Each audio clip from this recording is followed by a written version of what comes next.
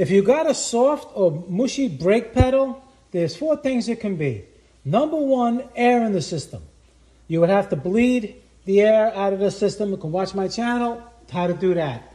Number 2 would be air also in the system, but air in the ABS module. A lot of people overlook that.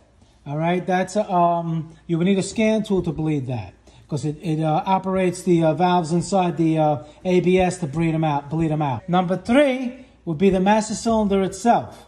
All right, the valves inside the master cylinder can leak, and instead of pushing the fluid, it's pushing a little bit of fluid, and most of it's leaking past the valve. That'll give you a mushy pedal. Number 4 is a leak.